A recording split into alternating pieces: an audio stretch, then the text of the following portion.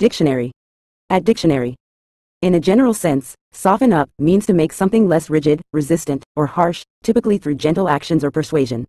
This term can apply to physical objects, such as softening butter by leaving it at room temperature, or to interpersonal interactions, where one might soften someone's attitude or demeanor through kindness or diplomacy.